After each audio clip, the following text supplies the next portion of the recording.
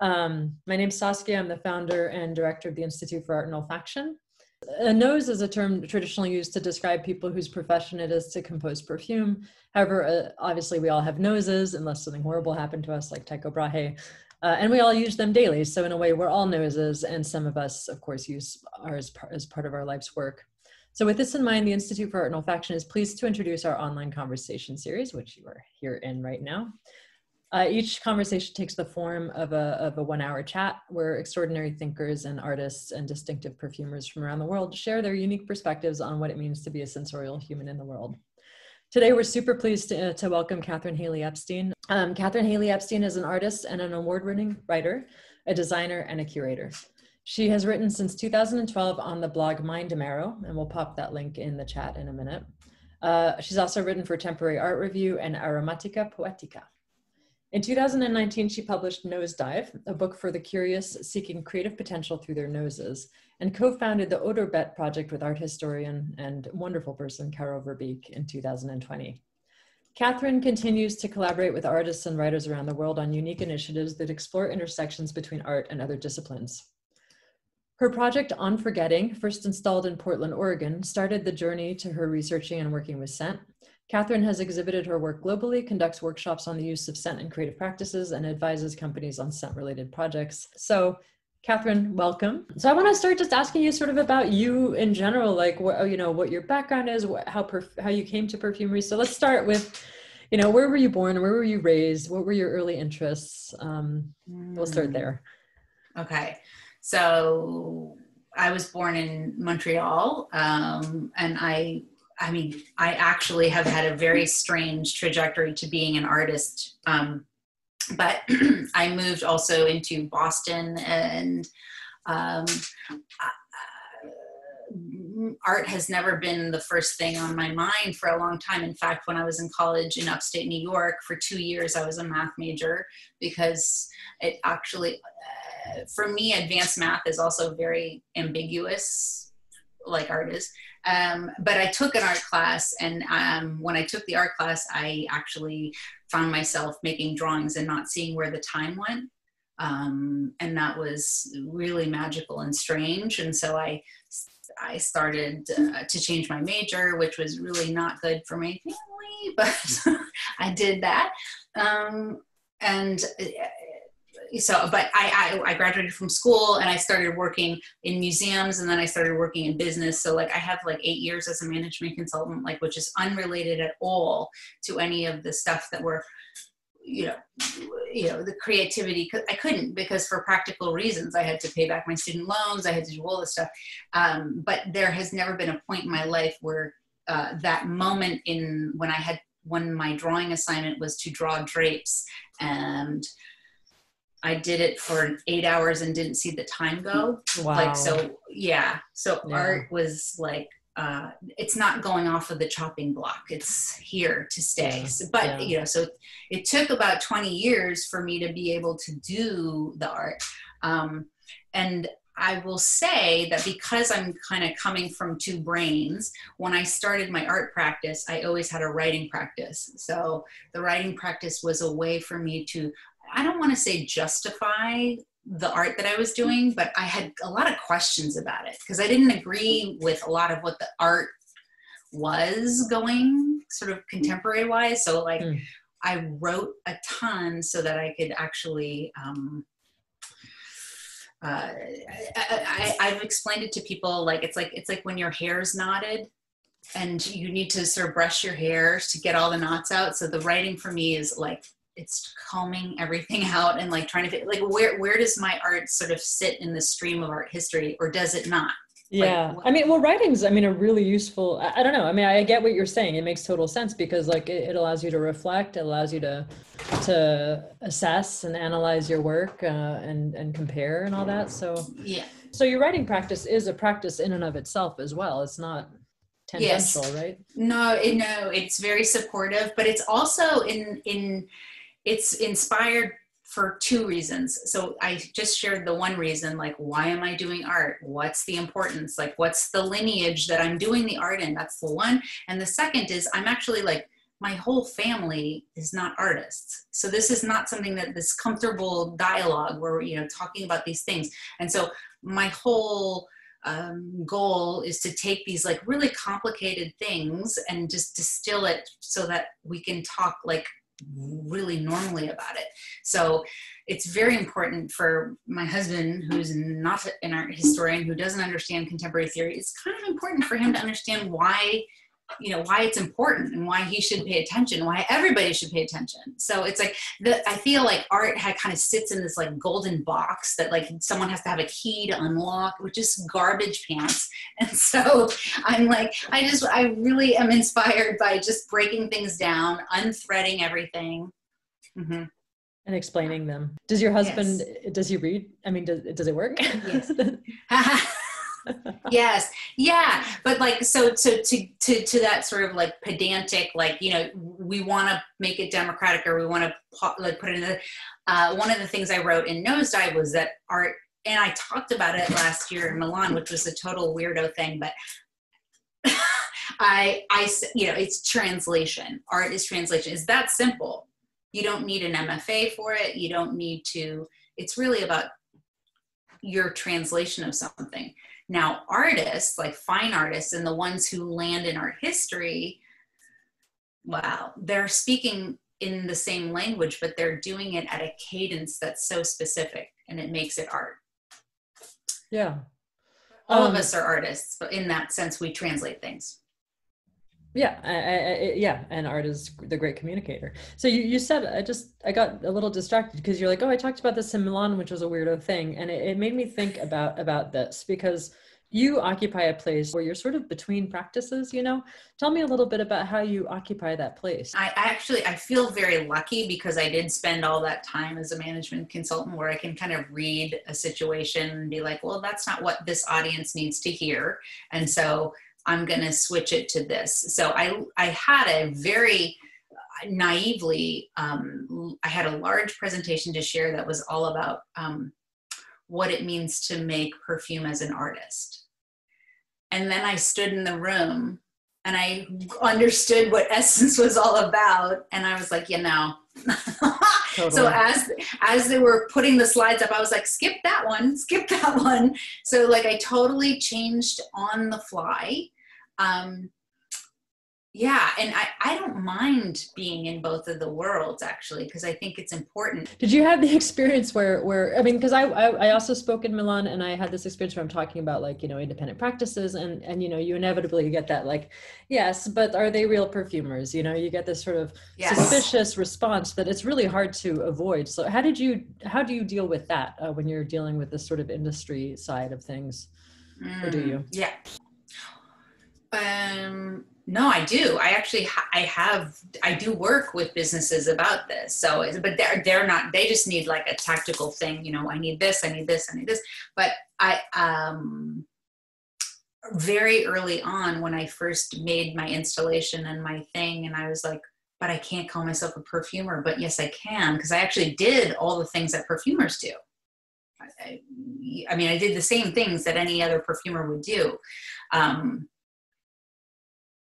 And I continue to do so. So I mean, I don't, but sitting in that space of essence and the thing, and like, that's another space where they can use things like IFRA, you're not following that, and you're not, you know, but perfumery,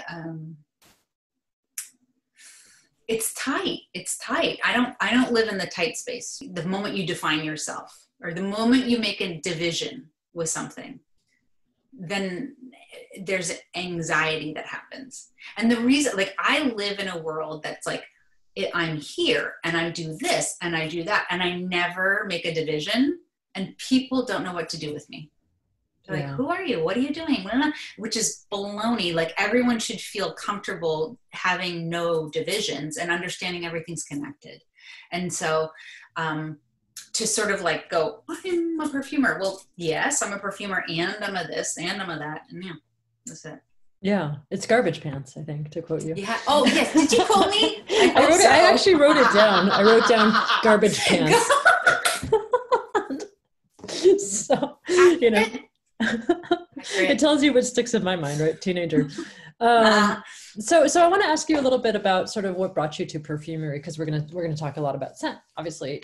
So I had an installation that I was doing a long, long time ago for my artwork in my studio for 10 years or more. I was doing work on Psyche, the myth of Psyche, and her 4 tasks, where she has to do the 4 tasks so she can be reunited with her eros, her love. And for every task, I would spend 2 to 3 years making artwork about it, because all the tasks are very symbolic.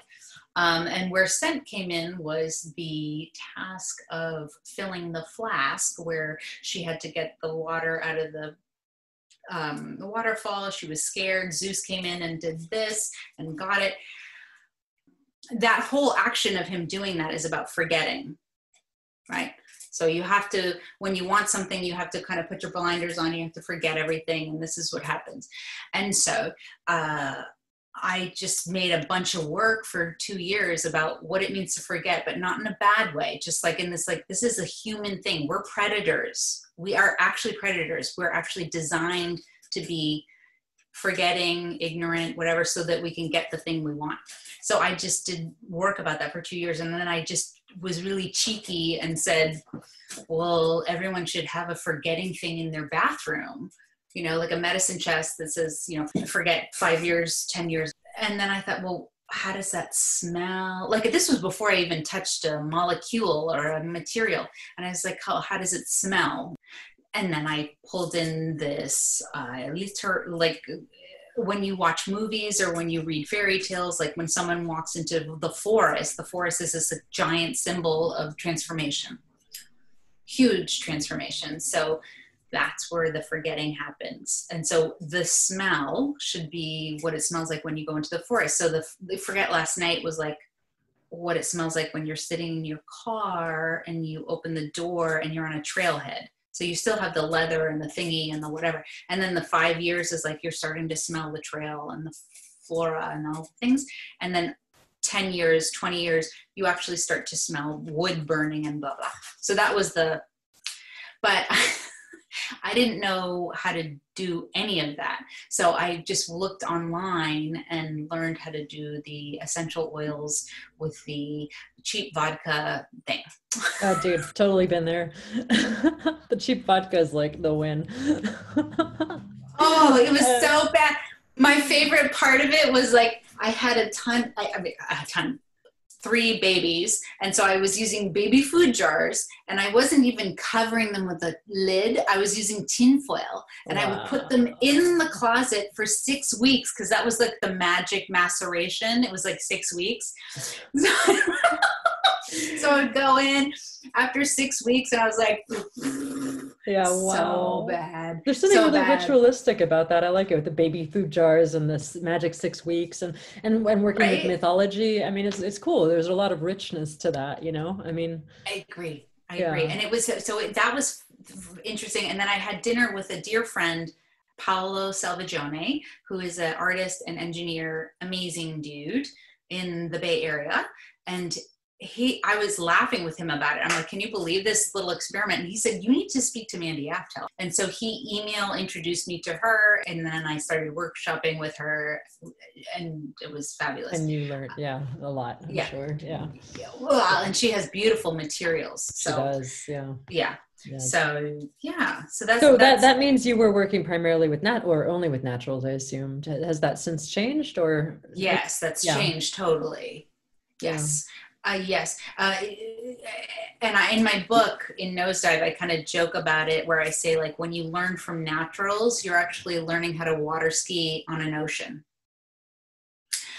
Right. Meaning you're like, there's a lot of deviance and weirdness that happens with the materials.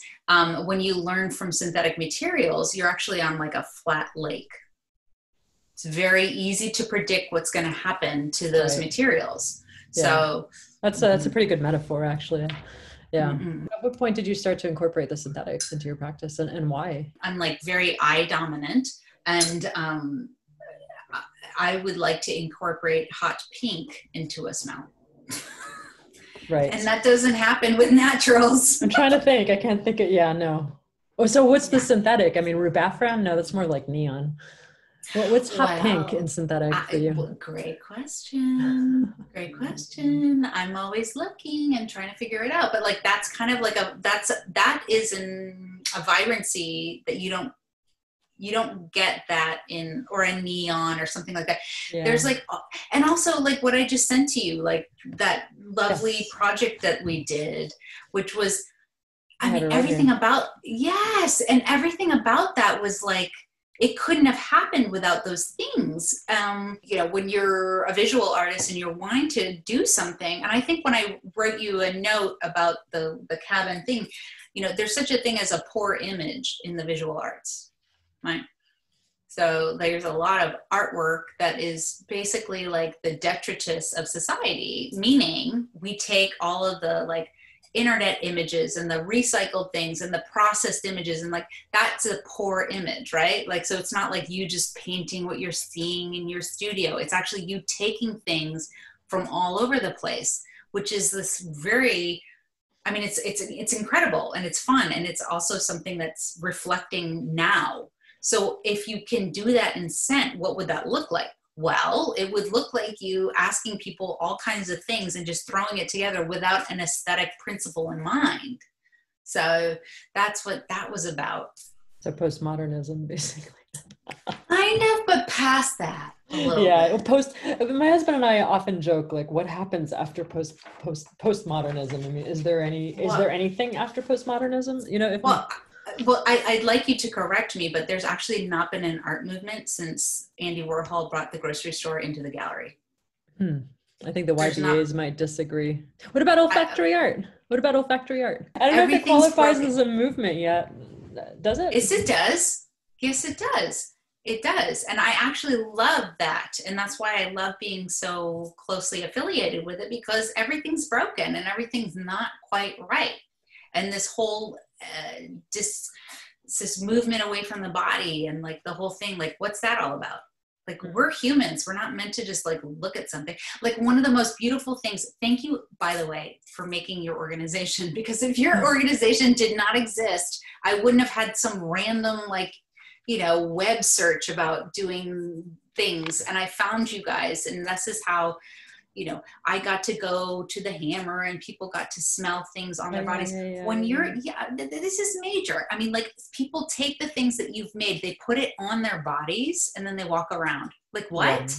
Yeah. That's huge. That's huge. Yeah, it is. It's I mean, major. one of the things that attracted me to scent, those years ago was just that, was the sort of not tangibility, but the visceral aspect of it. Like, it's you, well, I'm not saying anything nobody on this call knows, but you literally are like taking it in, and it's we're re-embodying ourselves in such a digitized world, ironically said over Zoom.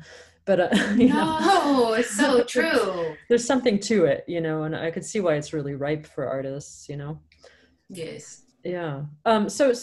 So tell us a little bit about this project that you referenced. And I've been hired by hotels to do scent curation development, and I thought it would be fun to share with folks the creative process. Like, what does that mean? So when someone says, make a smell for a hotel, well, what on earth does that mean? And I met with you all in October, so I thought, and you guys live in Los Angeles, so it had to be Hollywood adjacent.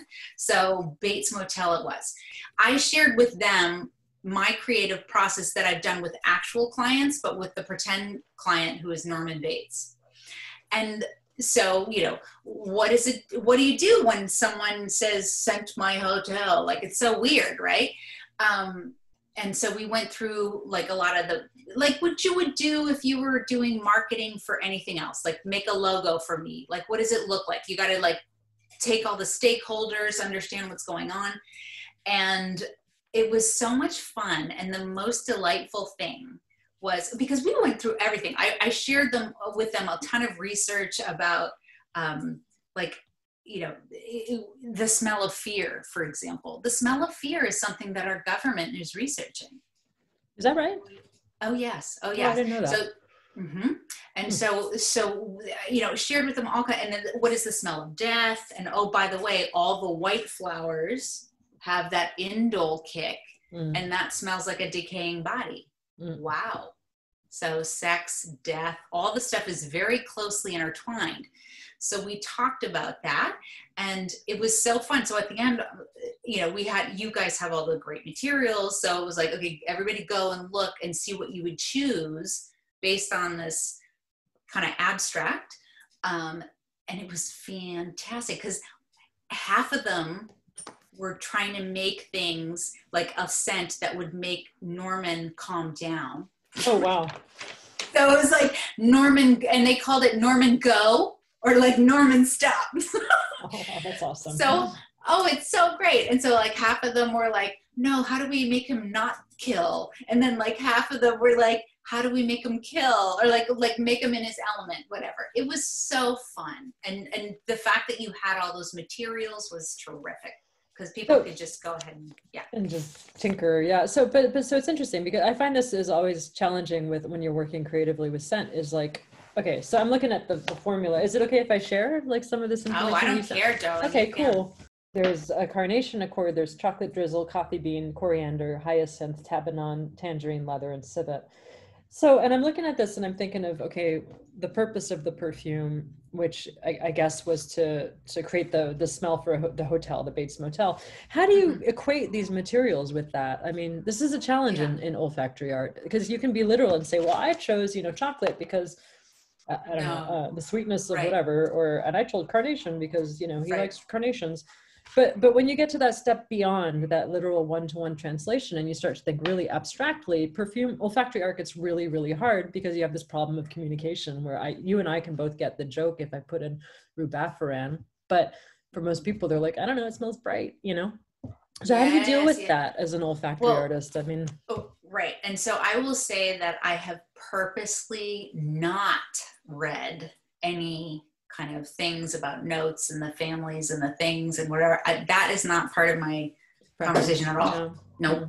I know it exists and I know there's beautiful wheels and thingies out there. They're great, but I don't even go there. But in this particular, and because I don't have a reputation to make something that smells good exactly, I feel very comfortable just kind of looking at, I looked at like, people wrote things down. There were like 300 different notes that I could have chosen from.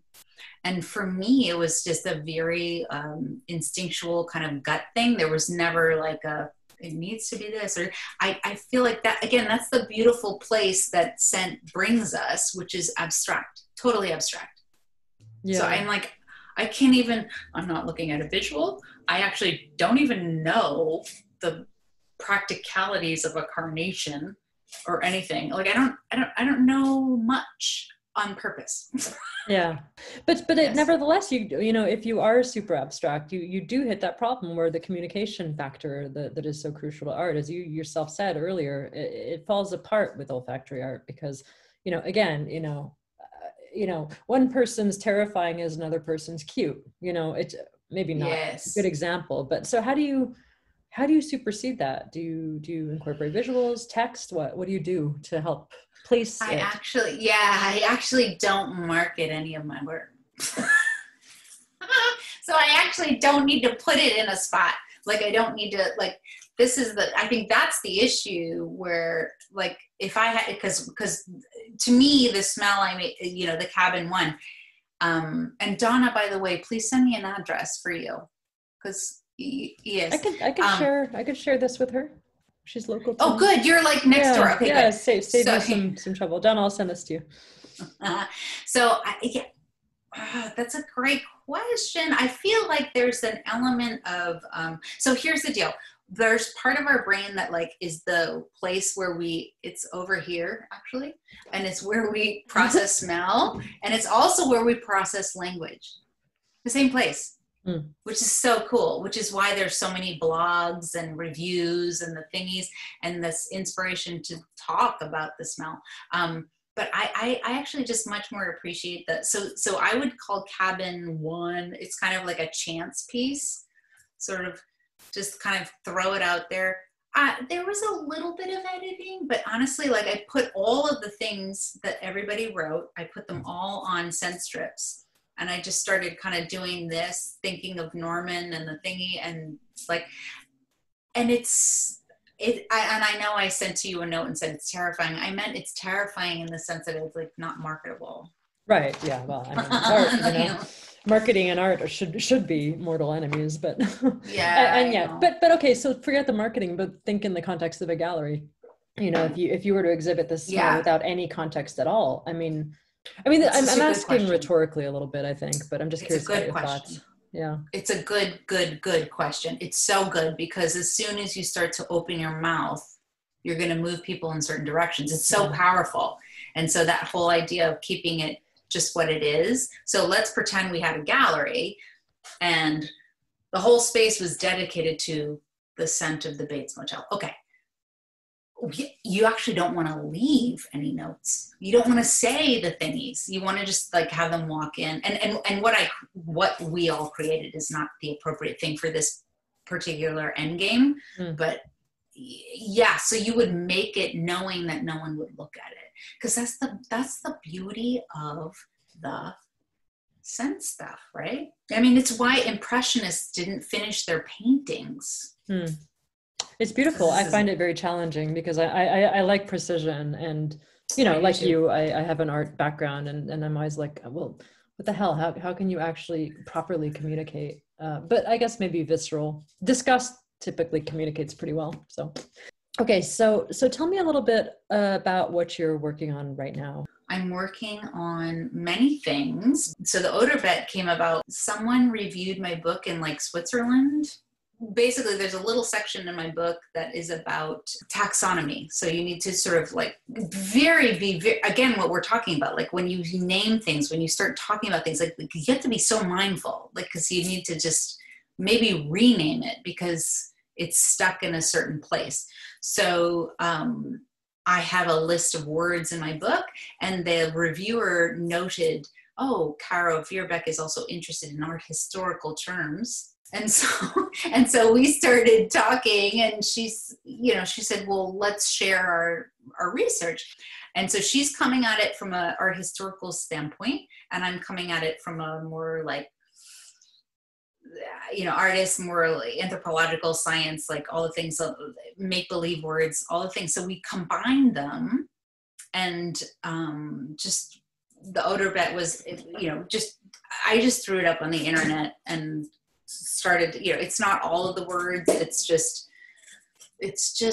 a gesture to help people to reconsider how they think about our noses and what we smell. It's so incredibly deep and important, as you know. I mean, you know this, you've started your own institute about it. So yeah, so I psychologically, I feel like you need to change the words before you can change the perspective. Yeah, yeah. I think words have major impact. Did you borrow from existing taxonomies or existing language structures? And of course, the thing that comes is like scent pyramid, scent wheel, and Sissotolas Nasala are the three things that are. Sissotolas would land in something, it's an olfactory classification system. Yeah. So and there's others that need to be reviewed and sort of really parsed out, like Linnaeus and all those things. Those are like, they're not totally appropriate in those days, and maybe not now. I don't know, because all the things that she's doing great things, but they're all her thing. It's all her thing. It's all her thing. So she. It sounds like you're doing a taxonomy of the taxonomy, which is kind of awesome. Yeah. No, and there's no judgment in any of it, but it's also like, let's put it all in a giant space so we can all have our own moment. And if I had my druthers, and Caro and I have talked about this, it's not about her and I putting out anything, except for it would be better if it was like not Wikipedia, but something quite different, but like where there's other people contributing in a more organic way. So what are you thinking about these days? Like what's on your mind? Other than the world. Well, yeah, so the world is happening, and I've got like the 25% of pie that's like, art or anything else.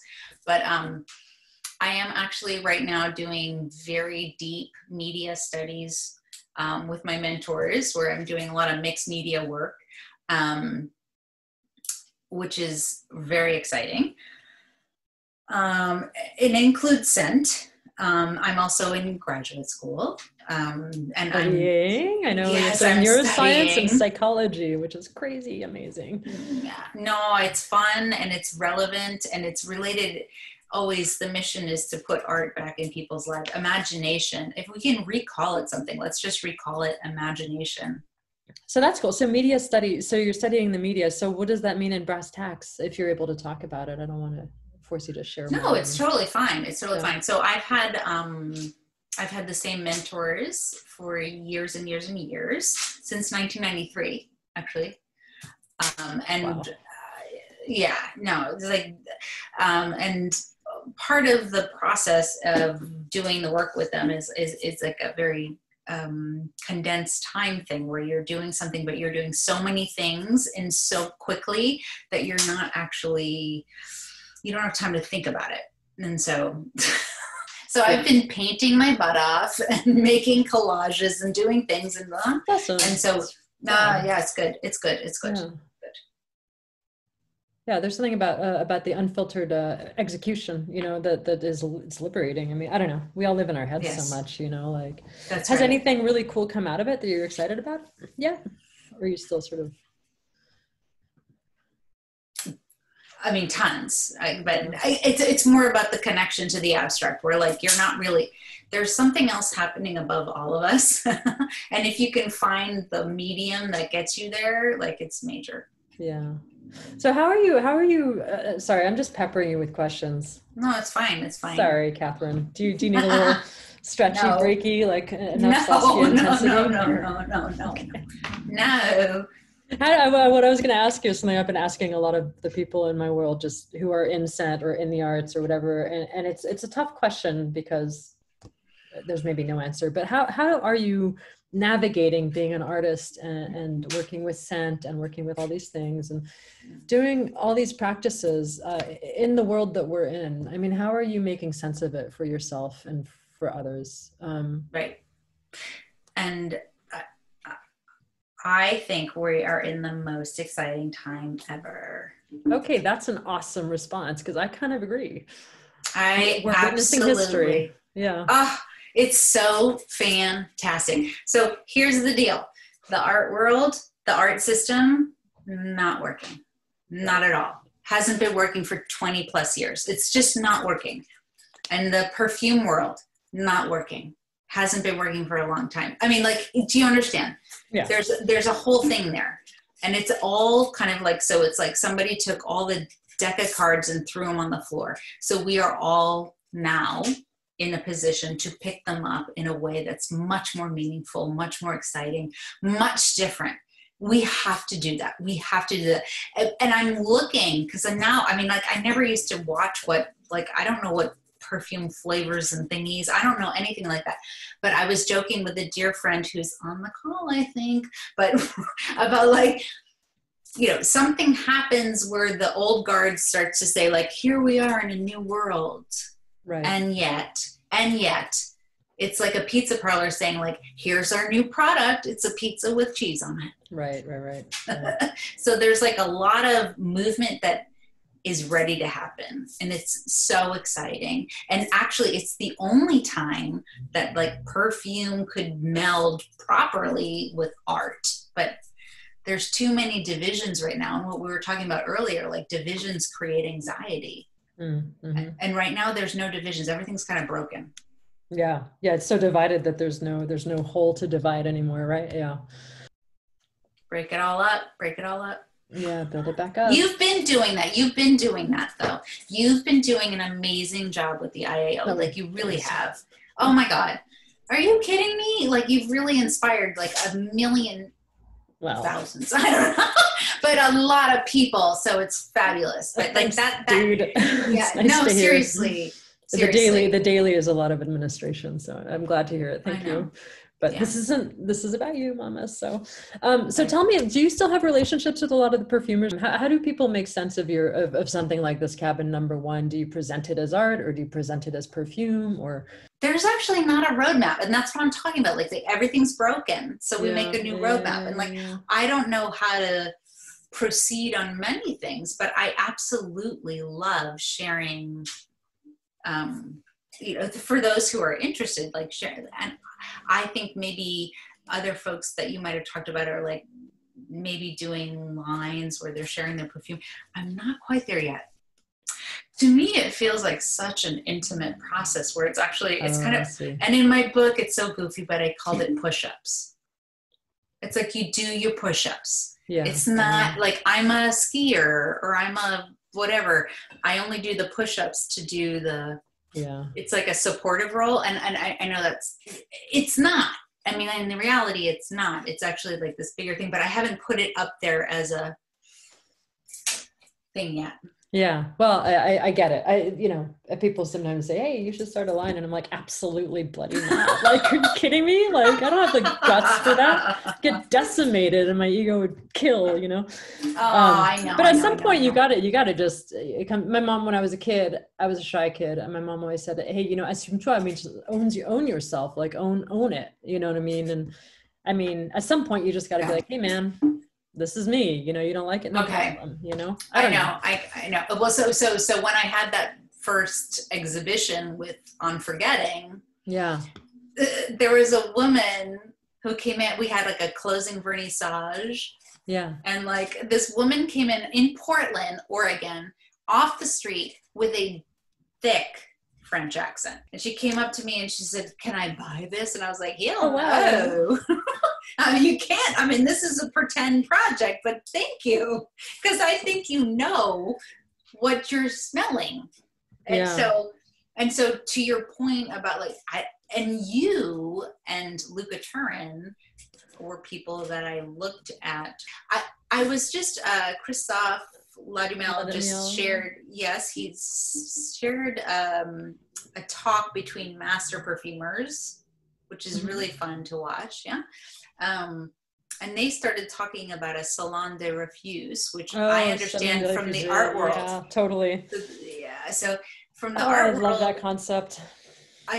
So I was like, that needs to happen. The rejected smells, that needs to be an exhibition. Absolutely. I love that idea. My husband and I smells. Yeah. Do it. Things nobody wanted, because somebody's going to love it, Do it. I'm not going to do it. Sounds like Christophe has to do it, man. I'll help him. No, he did not. He just shared that. No, he shared their talk. He just shared the talk. And also in America, please do rejected smells, especially after next week. Okay. Well, here's the problem with that is, no one, some people embrace rejection. Most people don't like rejection. They feel bad about it, especially if they have perfume brands. It's like, there's a lot of marketing involved in that I think it would be challenging. I guess you just have to find the brands that are like super cool with it, or the people. Or just the artists that have applied to the IAO Awards. No. I'm not even going there. Are you crazy? Look, I like my mental stability. Like, I don't want to go there. All right, I'll do it because I'm a neutral party. Please, yeah. Okay, we have a question from the audience. Yes. Okay. Can I ask Catherine, as working with scents and art and curation, does gender play a role in your work? Do you consider different genders, male, female, and non-binary, and all the others, I imagine, while designing? And if things like hormone and pheromone affect people's perceptions of scents or perfume?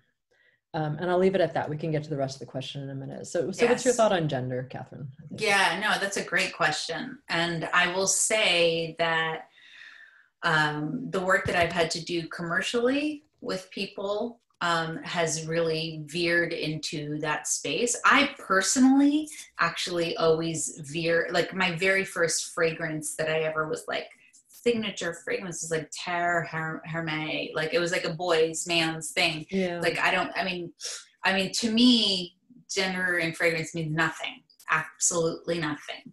And when I work with clients who have spaces, you have to consider everybody who's walking in the space. So you can't actually make it either male or female. And I think that again, just to overwhelm the point, but as soon as you make divisions, you create anxiety. So there's never ever, you never would make something that's like, oh, I want the guys to smell this, or I want the girls to smell this. This is like, what's the mood? Where are we? Yeah, totally. Yeah, it's funny to me to think that people still consider gender in their scent purchases, but I don't know. Like you, I'm in this all the time. So most people in my world are like gender, you know. But there's this guy, there's this person, I should say, speaking of gender, who identifies as non-binary here in LA, who works for Black Phoenix Alchemy Lab, who gave a talk about gender euphoria fairly recently. That cool. And their premise was that, you know, there's a celebration of gender. There's 50, I don't know how many, it's so many genders that it becomes sort of like almost entirely relevant and totally irrelevant at the same time. I'll send you the link. I'll send everyone the link if anyone's curious about Please do. And I'll also share, like, so I love perfume, I love cologne, I love all the things, and I support our local business here. And I sent so Fumerie is fabulous in Portland. Yes. And I sent my husband for like a Mother's Day present or whatever. And like, I said, just go there. She knows everything. And she's fantastic. So he went there, he bought a perfume, and it is, oh my God, it is the most like floral, narcotic, like gorgeous. And he's the only one who wears it. Really? That's amazing. You mean in the house or in the world? No, like he'll put it on and he actually likes it. Yeah. That's, you know, my husband made himself a Tuberose perfume yes. when I could still entice him into the lab, and he just loves it. He rocks this Tuberose, you know. So yeah, I mean, we're what are we? We contain multitudes, to misquote a book about biology. That's it. That's it. Yeah. So there's another thought from Rachel Ann Redding. Reflecting back on Andreas's talk earlier, if you feel such a strong connection between scent and language, why do you think so few cultures have a vocabulary for scent? Okay, I did not listen to Andreas's talk, but... Oh, yeah. Andreas gave a talk earlier, but don't worry about that part. Just, so yeah, why do you... I don't know if... Scent and language. Okay, yes. Yes, so such a certain between scent and language. Well, yes. So there's actually there are some cultures that have a major language for scent. So it's like humanly possible. So there's a lot going on there. And I think that we have been living in a very specific area that doesn't allow for that abstract space and doesn't believe in that abstract space and doesn't give it credence. And so that's why the language doesn't exist, but please contribute to the Odorbet. Yes, that's nice. So Rachel, here we go. And Donna chimes in saying that she made her husband a jasmine perfume, which is beautiful. Oh my God, men who love florals this is it. Unite. Yeah, love it. All right, guys, we have about these talks always go so quickly. So I'm bummed to report that we have about 5 to 10 minutes left. So if anybody has any questions for Catherine, now's a really good time to pop them either in the chat or unmute yourself and just ask. So by all means, folks, otherwise I'll just invent questions and that never goes well. What are you wearing? What's your favorite color? What are you having for dinner? No, Saskia, you're silly. You're so smart. Stop. Yeah, I'm smart, but I get goofy. No, you're good. You're good. By the way, hi, Adise. Nice to see you up there in Canada. What's going on? Oh, Toronto? Yay! East or West Coast? Oh, Toronto. Middle, yes. Middle, right? Fabulous. Yeah. Fabulous. Well, cool. Well, so I'm going to make sure that everyone gets Catherine's links and whatnot, although I think I already popped them in, but I'll follow up with that. Catherine, any last thoughts? Any things that are on your mind with scent that you think people should be thinking about more? Obviously, language. Yes. Actually, Tessa throws in. Thanks, Tessa, for chiming in. Some notes who have flipped gender assignments historically, like Violet, which used to be associated with men and now is women. Yeah, but it is all a bunch of quote garbage pants. Can I get a shirt? Garbage pants. Catherine Haley Epstein. Oh my God. Oh no, Tessa, yes. And by the way, Violet Leaf, Tessa, have you smelled Violet Leaf yet? It's very different and fabulous. I just made a scent with Violet Leaf and it was like wow, it's so different than the violet that we always assume to be with the violet. The violet leaf is very like stemmy and leafy. Yeah, okay, I'll send you some, Tessa. And actually, shouting out Tessa, and I think I remember this correctly, that Tessa has a new project called Scent of Plates. Am I getting that right? Yes, Tessa? yes. Thank God. So you guys should, especially if you guys are in New York, check this out. I've been following her on Instagram, and it's pretty cool. She's great. She's great. So I wouldn't say, so we got like literally 2 minutes, but I want to have a gnarly conversation about art and scent, like a gnarly one. Like, cause there's like a lot, cause they need to connect. Yeah. Like they need to connect, and it's like, yeah. And it's their time to do that connection. Do you think there's just not enough resources, not enough talk about it? What do you think is missing? No. It's just this whole idea of everything broken down. Oh, right. Yeah. You're the great. I think I'm understanding that your impulse is to unite in the world. Yeah. I think I'm getting that about you, which is cool and necessary. Can I ask a question? Yeah, please. Hi, Catherine. My name is Courtney Stone.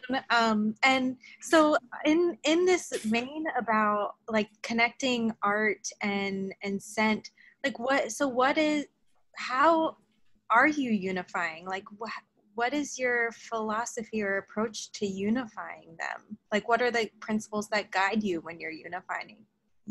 Okay. Yes, thank you. That's like a really 50-minute response, but just no, I love that. And I love that you're working with your hands there. Hey, I'm watching you. You're working with your hands. That's fabulous. So scent is in your wheelhouse already. You're already full bodied. You're doing the whole thing. And so I would just say like, my whole like presentation about it in my world and my local world and wherever is like, it's actually so the scent part is a part of the tool of the whole thing. So it's like, you don't have to have like an ultimate fragrance, or you don't have to have a thing, but like, if you're a photographer and you're stumped, well, go take a walk around the neighborhood and write down what you smell. Like not a lot of people are going to do that, but if you do it, you are going to reap the rewards of scent. So it's so powerful, like really so powerful, like it's nuts. So are you sort of saying to incorporate scent into your daily practice as a human, and that will inform your practice as an artist? Yeah. Yes, it's major. It's very major. Holistic and good way of looking at it. Yeah. It's nice. Major. It's major. The cool thing about that also is it's not performative. You're actually incorporating it into you're not, performing. It's not exhibitionist. Yeah, exactly. It's more authentic than that in a way, so not that performance is. Look, we're being humans. We love smelling. Yeah. We're so shy about smelling. Like smelling's fantastic. Totally. And eating. Yes, Donna. Donna. There was one question I just wanted to touch on, and then we're going to have to stop because we all have to go eat, speaking of eating. But where did I lost it? Oh, no. Rachel asked, did I already ask this? Ask if you could elaborate just a bit on why you steer clear of classification and further knowledge regarding fragrance materials. I think it relates to the blinders thing you were talking about earlier, right? Mm-hmm. Yeah. Exactly. Yeah. So I stayed clear of it so that I wouldn't have a biased thing when I smelled something. I have never used a wheel. I've worked with Mandy Aftel though, and she has a very specific thing, which I've appreciated. But when you're working in a creative space, you cannot, you need to use more of the gut stuff to guide you. That's a really great way of I think, ending this. So, Catherine, I want to thank you extremely for joining us for this time. I'm so happy to catch up with you for real, because I don't think we have ever actually talked for more than 10 minutes at a time. Thank you. There's something about my ADHD. So it's really nice to hear what you're up to. And I will follow up with everybody with a link to the video once I've edited it down. And obviously, Catherine, you can follow her on Instagram at Mindmarrow, and there's websites, CatherineHaleyEpstein.com, Mindmarrow.com, Odorbet.com. I'll pop it all in the email that I send you guys probably tomorrow. So Thank you, Saskia. You're amazing. Oh, well, likewise, Catherine. Thanks for spending the time, and yeah, keep up the good work, man. In the crazy times, work is important. So, you too.